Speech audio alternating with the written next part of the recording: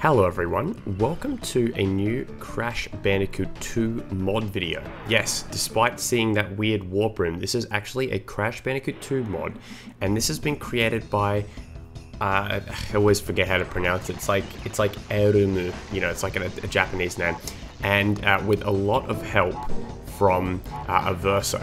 So, long story short, they are working on a mod pack for Crash Bandicoot 2.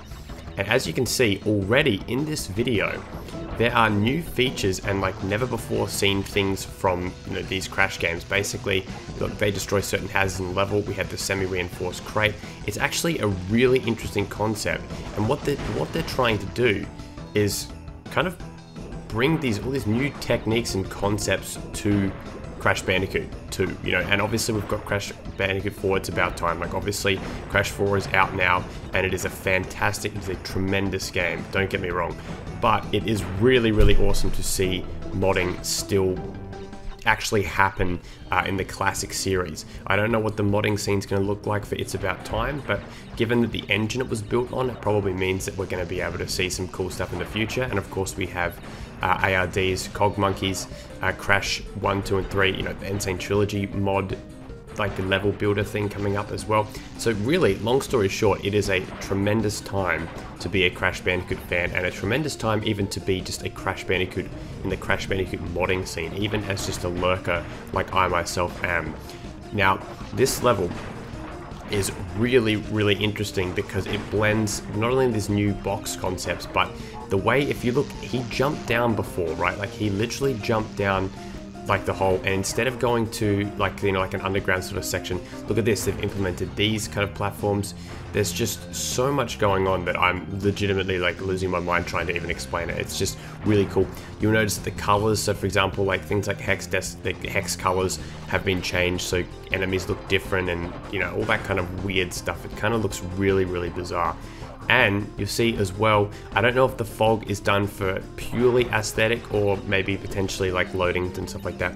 Now look, go back down here and you fall back down here. That is just the coolest thing. And now the way in which the level, it's like they've merged parts from Crash Dash or like one of the Dash levels and digging it and behaving, if you look here. So that again is really, really interesting, because the idea of like blending certain levels together for these mod packs is really interesting to me. Here we go. Ooh.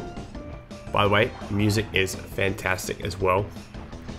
Some of the music tracks have been created by I don't know how to pronounce it, but it looks like Bale/Cree, as in, which I don't know if that's short for Chris, because look at the colors there. How odd's that? They're in a good way. I feel like I have to specify. I'm like, it's a good way, trust me. This idea of this night version though, actually, I dig it a lot. I think it actually works really, really well in like a really spooky, whoa. You see that? That was fascinating. Okay, so now we jump around.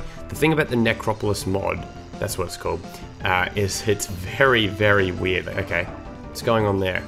So we can't access that yet, is that right? Oh, there's the fireflies as well. Okay, so I'm guessing. Ooh, okay, this is cool. I bet you this would be super, super difficult to play. Like, it's one of those things where like you're watching and like, oh, this guy's so good, but it's like if you actually played it yourself, you'd be struggling. Oh my god. Okay, how he even has the time to do that? That's awesome. All right, falls back down. What now? I'm just watching this level. Oh, a yellow gem, gold gem. I wonder what that means.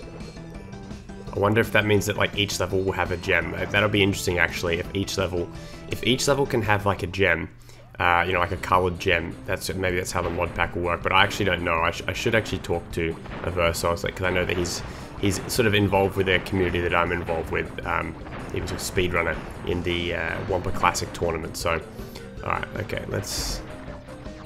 I love this music, by the way. How good is it? Oh, listen to that.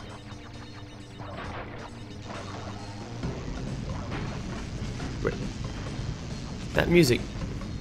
Isn't that like... It reminds me of like Jack. I'm blanking here, but I'm pretty sure it's like a remix of something.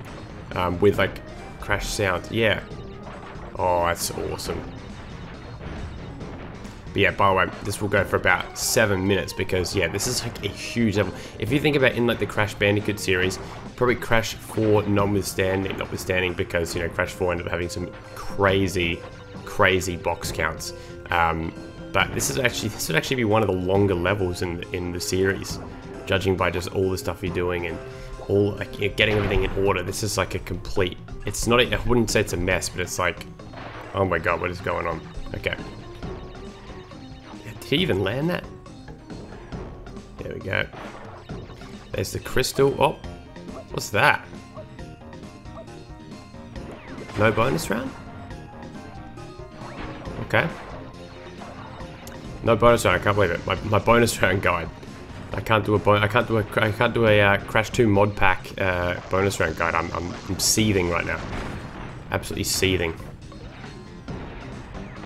I just want to just like not talk and just listen to the music. Yeah, you guys go support the original upload as well. Go leave a comment and say that this is the best thing ever. And if you want to say I sent you, go ahead. If you want to annoy them, that's fine. Here we are, coming to an end. 219 boxes and the gem.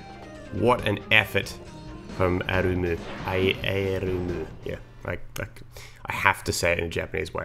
I have to. But guys, I really hope you enjoyed this video.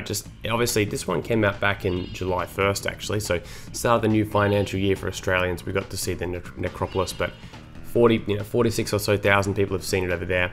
I just wanted to make sure if you're a fan of mine that you know about these mods. Go subscribe to airumu and like Averso and a bunch of other people who deserve so much credit. These guys are incredible. Thank you once again, guys, and I will see you with future Crash modding videos. Goodbye.